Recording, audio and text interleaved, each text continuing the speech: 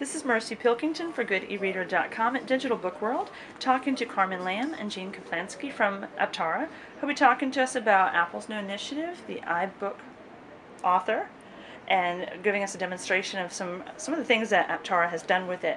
So Jean, why don't you start out by telling us a little bit about what the program itself is? Okay.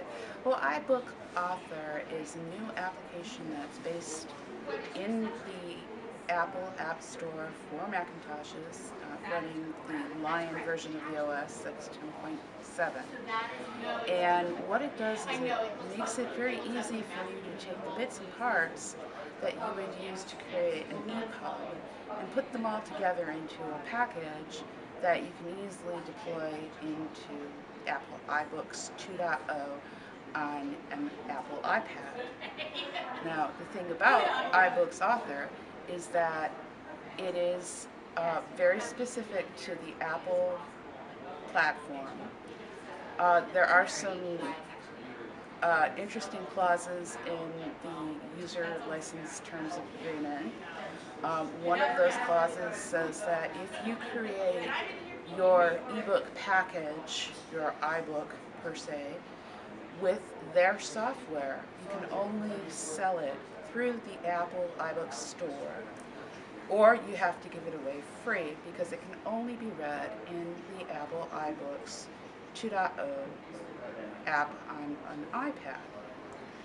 Now, the thing about this is what they did is started with the EPUB 3 standard, and then they moved away from the actual standard and did extensions in ways that made sense to them. So they did some extensions in the area of the style sheet and some extensions in the area of the functionality driven by JavaScript, and they did some extensions to the actual packaging of the content itself to really indicate that this is an Apple iBook.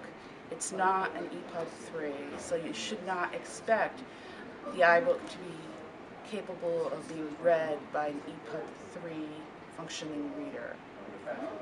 So that's about it about the authoring tool. It's pretty much drag and drop, pull your pieces into place, and then do a package. And once you've got your package, you've got a real easy way of getting it up on iBooks. Okay, well great. And Carmen, you're going to give us a little bit of a demonstration about what Aptara has actually done with this functionality so far. Sure. So. Well, what we did over the weekend was, of course, download the tool, and we wanted to play around with it, see what the user friendliness was like, the interface. So we took some content that we had from a client and poured it in using all the tools that the iBook Author provides. The functionality is really, quite interesting. There's some quiz functionality. Here's a multiple choice. They're trying to build in a lot of interactivity into the content, which of course a lot of students will enjoy.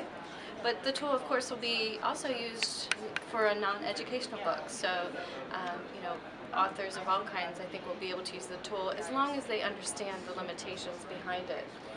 Here's a video that can play within the content. You have Zoom as you would normally have. So it's certainly user-friendly as long as people understand the limitations. I think it's very useful for a certain market, and it will be very interesting, as this evolves and people start using it, what the feedback truly is.